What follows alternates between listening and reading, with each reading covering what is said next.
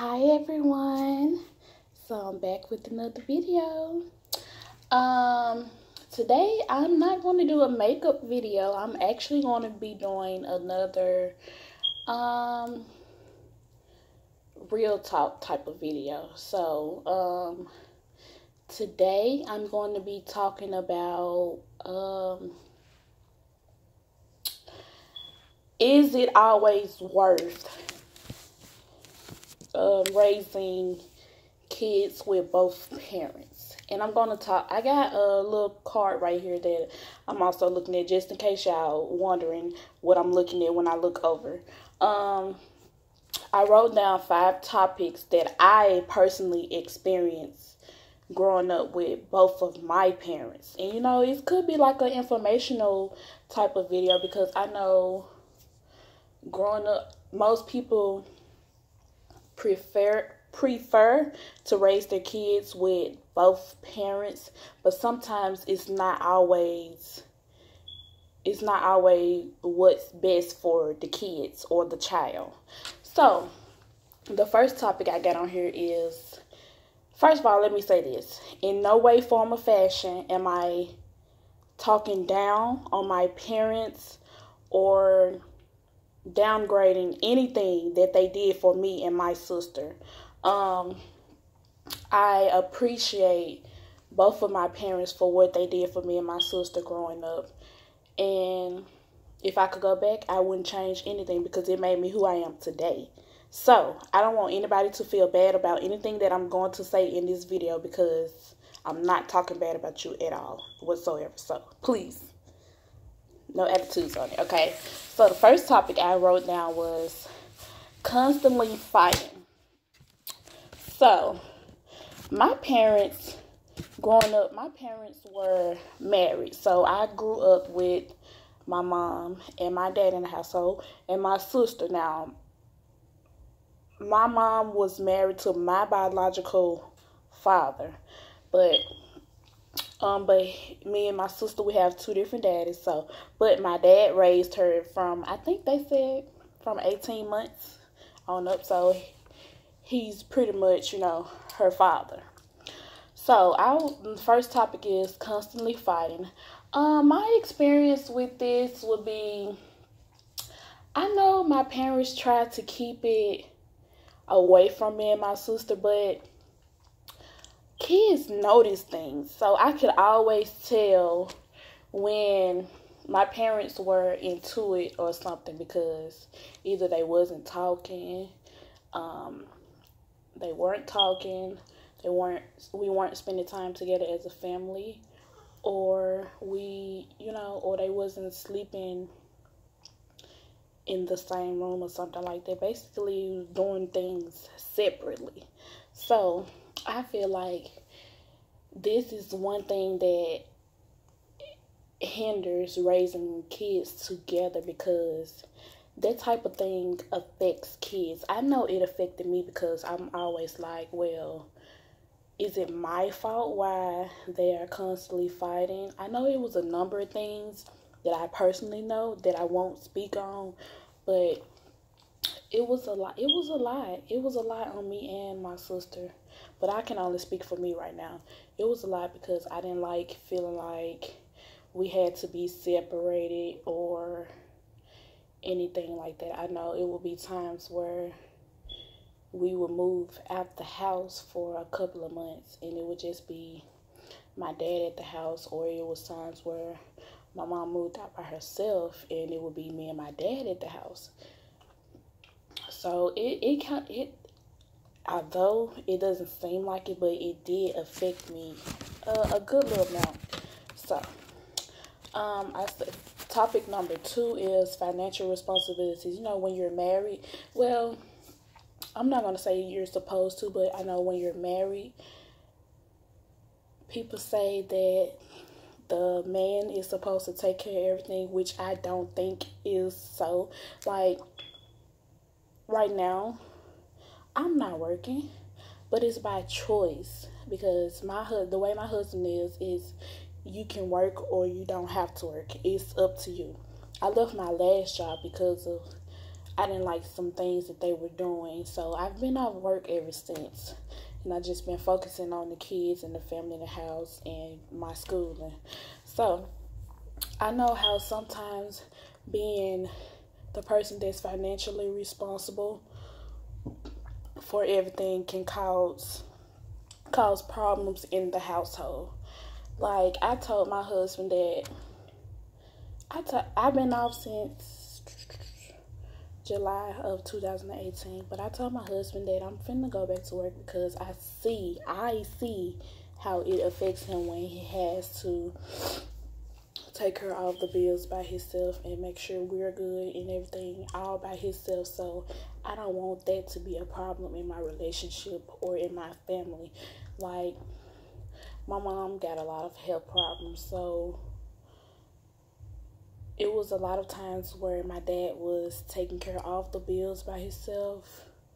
He was making sure everybody was good by himself, making sure we had, true enough, we had food stamps, but it wasn't amount that would feed the whole family for a full month. So he would still have to, go out and get food and everything. True enough, when my mom was okay, she was working and everything. So I'm not going to say that my daddy took care of everything by himself, the whole relationship. My mom helped out, or worked when she could. So when her health started going downhill, then it was kind of hard for her to be able to work. And sometimes it puts a strain on relationship because financial responsibility on one person for a four-member household is a lot.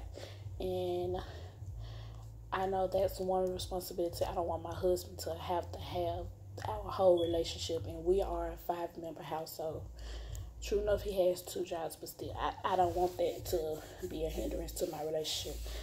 Topic number 3, staying together only for the kids. Now, my parents told me and my sister multiple times that we were the only reason why they were staying together. So, like, once I turned 18 and got out of high school, my parents divorced, like, right afterwards. So they basically only stayed until the last child was grown and out of high school. And it was stated to us multiple times. It was said, I feel like you should not sacrifice your happiness for your kids. Now, hold up, before you say anything. Now, I know us as parents do a lot of things for our kids that we don't want to, or we feel like we have to, but your happiness is not something you should sacrifice. Like, I don't feel like you should stay in a relationship because of your kids. There are plenty parents that are separated, raising their kids, and everything is perfectly fine. Like, if I told my husband, if it got to a point where nowhere near am I saying that we having problems in our marriage, but I told my husband, if it got to the point where we weren't getting along, we didn't like each other, we couldn't stand being around each other, I'm not gonna sacrifice my happiness for you or my kids. We're gonna be separated, raising our kids, co-parenting, and being happy, because whether people know it or not, because kids pick up on energy. So if they feel like you only doing this for them, or you're not happy in a situation, they know about it. They might not say anything, but they know about it. Like, I felt that all the time when it came to my parents being married and us being in the same household. It was a lot. Favoritism.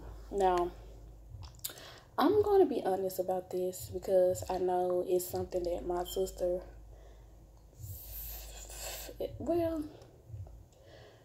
favoritism.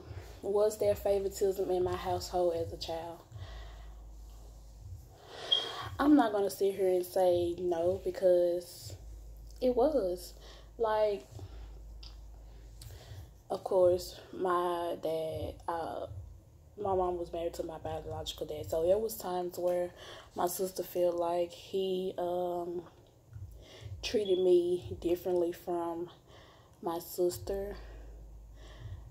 And it was times where I felt like, I was being treated differently simply because I was his daughter or their kid. Like, it was some favoritism with my mom as well. So I'm not gonna sit here and lie and just say like it was just my dad, but it was both of them.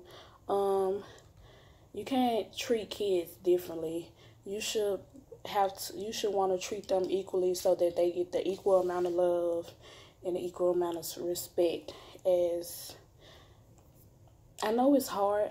Like, I have 3 kids, so it's kind of hard, splitting my time up between all 3 of them. Seeing as though majority of the time my oldest son is gone because he goes to school, whereas I'm at home with the 2 smaller ones, so I'm spending more time with those 2. But I also have to, make sure I spend time with my oldest son as well, because I don't want him to, like, my husband is not his biological father, so I don't want my son growing up thinking, like, nobody loves me, nobody cares about me. I want him to get that equal amount of love, and I'm happy that my husband treats him the same way as he treats my 2 younger kids, which are his biological kids. I'm very happy about that. I cannot stress that enough, because I always said that you're not going to treat my kids differently. If I see that you're treating my kids differently, then we have a problem. If it continues to happen after me talking to you about it, then we're no longer going to be together, because I want my kids to be treated equally. They all get the same amount of love. So no favoritism. I don't like that, especially when I felt like I grew up with it, so I know how it feels. I know how I felt when it was happening, and I know how my sister felt when it was happening. Okay, the last topic I have is stress on kids. It can be a lot of stress. I know I probably didn't seem like it, but I did some things that when I was growing up that you could tell that there were problems in the home. Now, I'm not gonna say my whole childhood was bad, because it wasn't at all. It was more good than bad, actually. But it can be a small percentage that can mess up a whole family. So the stress wise, kids know when you're not talking. Kids know when you don't want to be around each other, and that type of stuff tends to stress kids out. You got kids being bad in school. You got kids running away, talking back, being disrespectful. You got kids running to other things that, they shouldn't or wouldn't normally run to. Like, I'm going to say this. I'm going to be honest. My oldest son's father, when I met him, I was 16, and he was, 20, 21. So, in no way should I have been in a relationship with this grown man, but I ended up being in a relationship with him, and after a month, I ended up being pregnant with my oldest son. So, I think at the time when I met him, my parents were separated. Like, me and my mom lived together, and my dad lived by himself. So that's kind of stressed me out, because I love my daddy. So I used to always want to be around my dad. So it was kind of hard on me. I just, like, it's difficult, when your parents not wanting to talk and other things, and you're in the middle of their situations. So that stress, I'm not going to say it's my parents' fault, because I had some part in it too. That stress led me to be in a relationship with an older man that I knew I shouldn't have been with. Although I had my son in my last year, the week before my 12th grade year began, I still graduated high school. So just when you have kids and you're married or you're in a relationship, think about your kids. Think about, would they want you to stay together and constantly fighting, showing favoritisms, being separated, or would they want you to be separated, co-parenting, and being happy? Don't sacrifice your happiness whatsoever. Think about your kids. Think about how they feel. Sit them down and talk to them and ask them how they feel about the situation. Let them give their input on what you guys should do, because at the end of the day, you all are a family. It's not just you and your significant other. It's you, your significant other, and your kids. So their opinions matter. But that is all for the video today. I will be back with another video tomorrow. Don't forget to subscribe, comment, share, and like my videos. And I have a surprise for you guys tomorrow. There's not going to be a video upload tomorrow, but there will be another surprise uploaded tomorrow. So be on the lookout for that. Bye.